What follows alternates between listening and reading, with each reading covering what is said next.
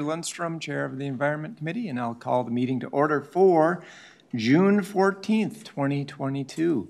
Welcome. We have a quorum, so we can get rolling with the call to order. And is there a motion to approve today's agenda? So moved. Second. Motion's been made and seconded. All in favor say aye. Aye.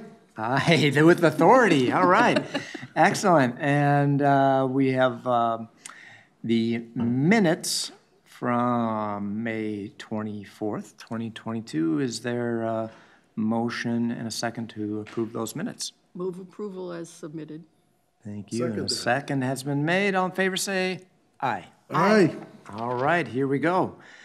And that takes us to our consent agenda where we have two items, which are the City of Vermillion's 2040 comp plan and comprehensive sewer plan, and the City of Bethel's comprehensive plan and sewer plan as well. Is there a motion and second for the consent agenda? Move approval. I'll second that. Second. All in favor, say aye. Aye. Carries.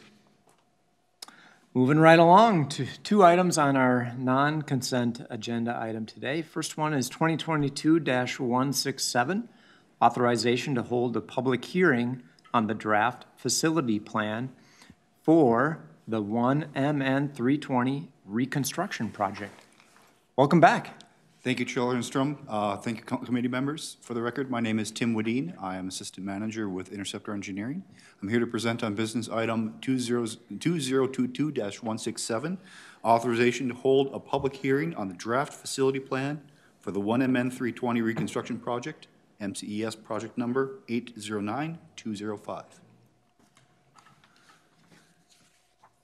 I know we've been talking with you quite a bit about a number of things that are going on here with this project, but as a refresher, the project location that we're looking at is just south of Highway 55 in Minneapolis, just a little bit west of I-94.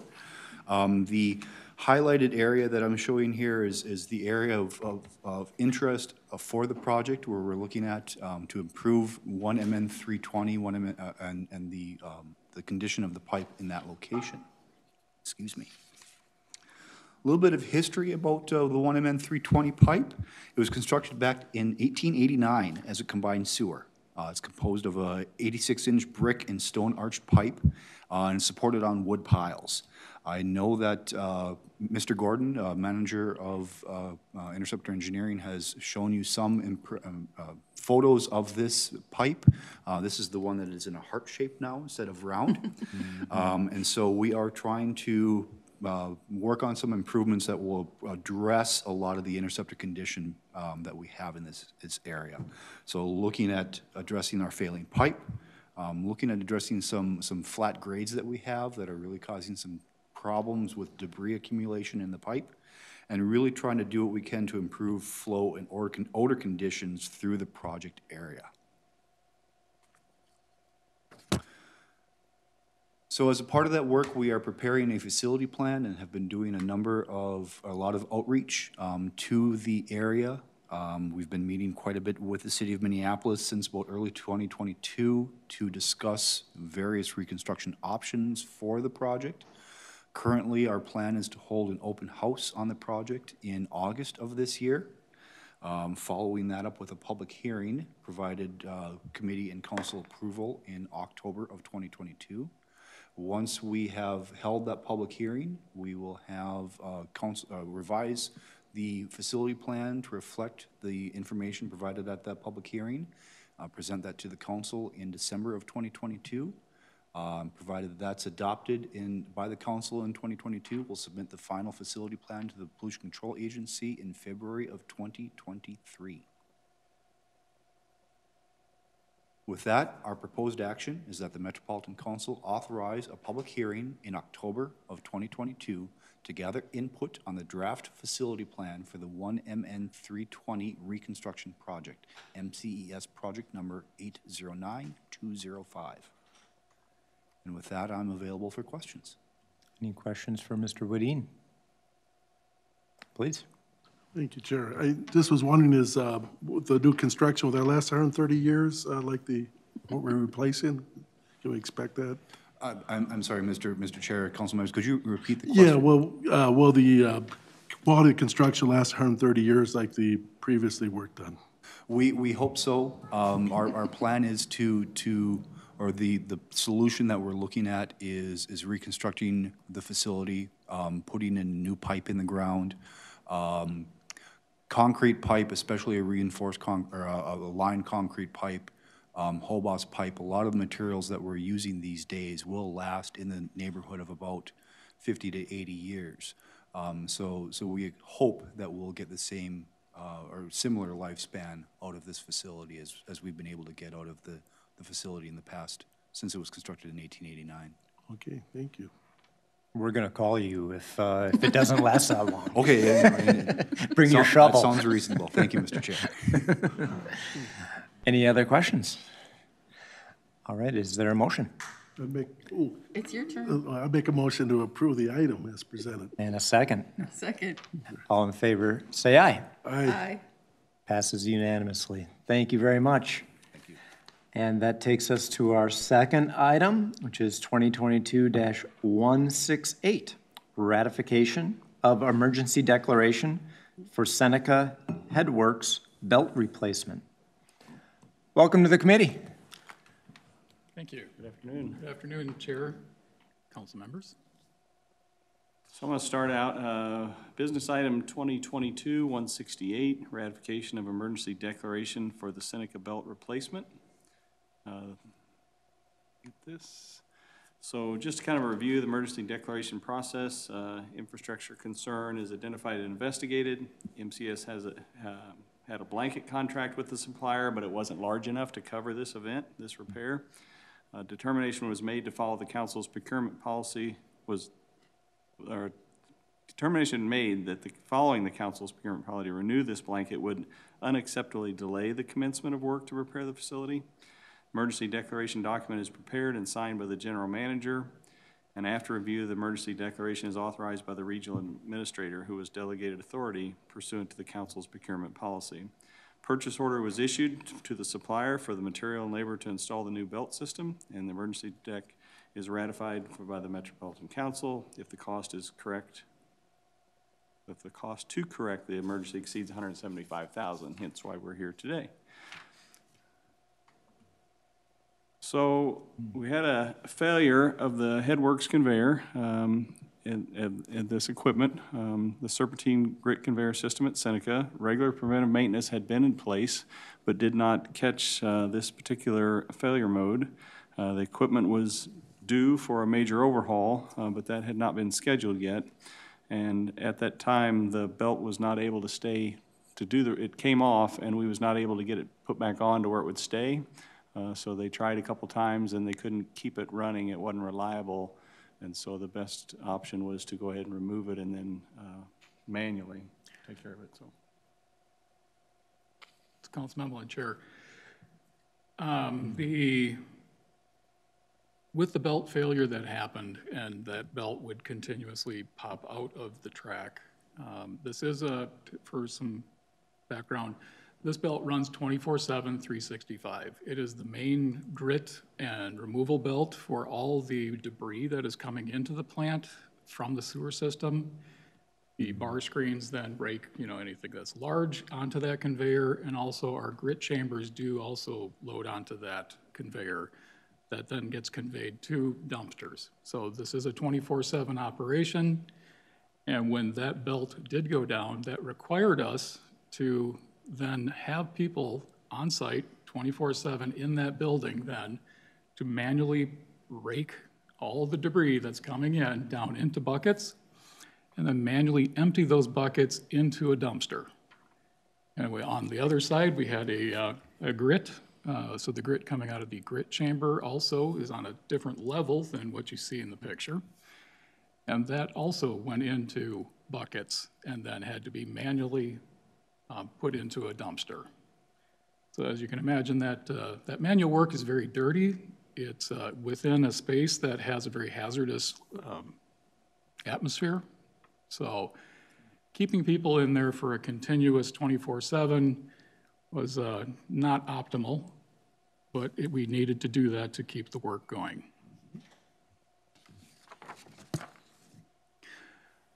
Part of our issue that we may have is that back in February of 17, the city of Eagan had a major plug at about 2 a.m. And so they had a plug in one of their 20-inch main lines to our interceptor. So this is a city-owned pipe. It did start backing up into residents' homes. So as you can imagine, they, at 2 a.m., were not thinking about we had to call the plant to let them know that we're going to be sending them something. They just got going to clear the plug and get the residents taken care of. About 2 hours later, as you can see in the picture, this is just some of the big scum bog that was in that pipe, did make it down to our bar screens at our plant and immediately stopped flow. They hit the bar screens, our bar screens then went down, and that is about 6 very large dumpsters worth of a very heavy material that's been sitting in a pipe for many years. We don't really know how many years. That additional weight that belt does not see in a normal condition, we do believe hastened the demise of this belt and lessened its life.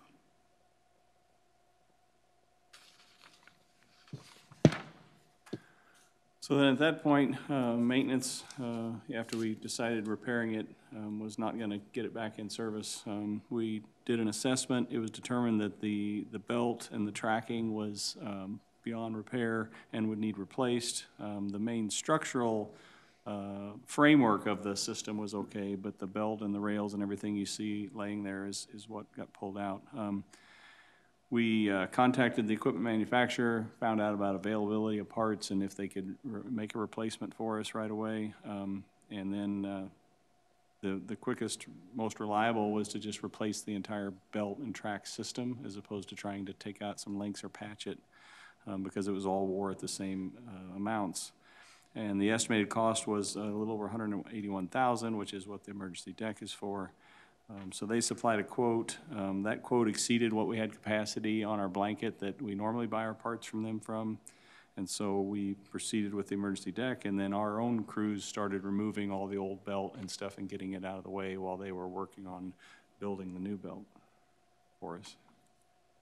And then the installation, they actually did a really good job of turning this around for us. The manufacturer, they were arrived on site the week of May 16th. We started the installation on the 17th, and it was up and running by 11 a.m. on the 19th. So the process, once we had the material, was fairly quick to get it back up and running. And that's pictures of the new belt in use as it runs through that building and then dumps into the dumpster. And so our proposed action is that the Metropolitan Council ratify the emergency declaration attached to the business item for the repair of the Seneca plant Headworks conveyor. And then if you have any questions, we'll try to answer them. Thank you. Questions? Yes, please, Councilmember Wolf. Thank you, Mr. Chair. I realized they weren't thinking about notifying us at 2 o'clock in the morning, but did we have words with them about that? Chair, Kind member, words, that's a very good question. And yes, as soon as that happened with the fog, our industrial waste and our interceptor system, actually Bert Tracy, did reach out to the city of Eagan, and we had conversations about the need to know when these things are happening, and we are working together a lot better now to have better communications with Eagan's Public Works. And just curious, what would we have done differently if we would have known this scumbag was on its way? Which, by the way, I didn't know that was actually a real thing. I've probably known some people that it might define that way, but I didn't know that was an actual real thing. So I learned something new today.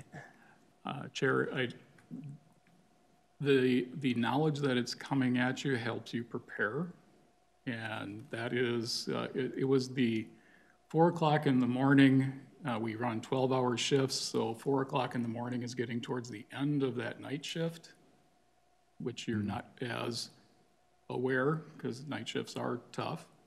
And having that just kind of come out of the blue, watching the influence channel levels go very high, it did overflow, It did flood part of the building, and then that made it very necessary to call in people on overtime immediately to start having a response for cleanup. And the scum bog actually continued to come in as they were cleaning it and chasing it through their pipe. It did come in for approximately another 3 hours. Wow, so if you would have known, you could have had all hands on deck, Would it- ready to deal with the issue. Okay, that's good to know. Can I ask a Please. follow-up? So are we kind of maybe letting the rest of the people know as a sort of a lesson learned?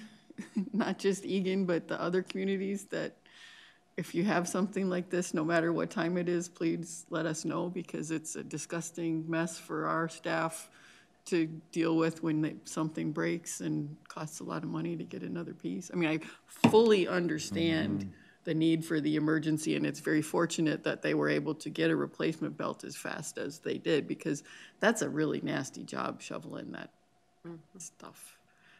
But it is the opportunity for, like, in a newsletter to the Public Works people of, don't be the next one that does this kind of a thing. Is anybody looking at that as a communication opportunity for everybody?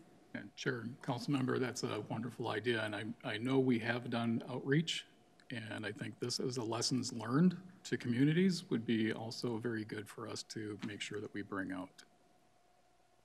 Thank you. 24/7, no matter what the time, here's the number you call. I think that's good advice. And actually, what I was thinking of, this is really a good, yeah, please, come on up. Hi, Bert Tracy, Director of Interceptors. Me and my management team are members of what's called SUSA, Suburban Utility Superintendent Association, and we meet monthly with superintendents in the metropolitan area. And these are the things why we meet with them, to talk with them, make sure they know who to call, who to talk to. So we've started those, I've been in the association forever, but my management team and them are just getting on it. So they have a better understanding of who to call, when to call, how to operate, and we work with them a lot closer than we ever did in the past. So just want to let you know that we do communicate with them and we keep them up to speed, and they work really well with us. So we're improving everything as we go along. Good. Thank you. Thank you. Thanks, Bert. Thank you, Bert. Two quick things. One, this is a good example of why we do tours of council, for getting the council members like myself out there, because I know exactly what you're talking about with that bar screen and the belt. And I remember being in there for probably seconds, and toxic environment or hazardous environment, I can rest assured, I believe that 110%. Number two, you said it's likely that this fog has been building up in this particular area for maybe even years. Is there one particular culprit, a restaurant or something, industry that's right in that neck of the woods that we could also be having conversations with about appropriately dealing with that? Fats, oils, and grease? And Chair, I think fats, oils, and grease is becoming more and more of a conversation to have with our interceptor. As Mr. Tracy works with outreach from our side to the communities, I think we've had quite a bit of talk on this particular incident with Egan, just making sure that best practices are being followed for grease traps at restaurants. That's generally is probably the biggest issue that is out there, mandating that, making sure that they're being inspected. Great. Other questions? Move approval. Motion has been made. And a second? Second? Seconded. All in favor, say aye. Aye. Opposed, nay. Carries unanimously.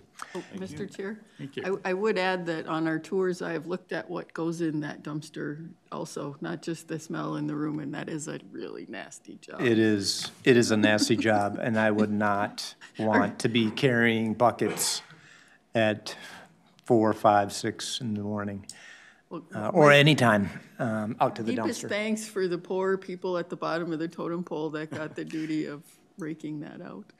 Chair and council member, I will say that everyone shared in that duty. it was not just assigned to lowest seniority. Everyone on the shifts did actually share in the duties of doing this. And next time you come down, maybe we can show you the dollar bills that we find in those dumpsters too, that are stuck on the wall. No one really wants them. Oh, boy. And on that note, okay, we're good. Thank you. Thank you.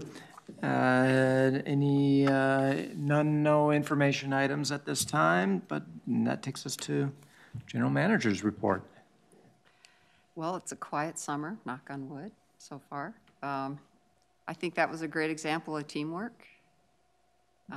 Last Friday, we were set up to do the tour for Councilmember Pacheco and George Gonzalez.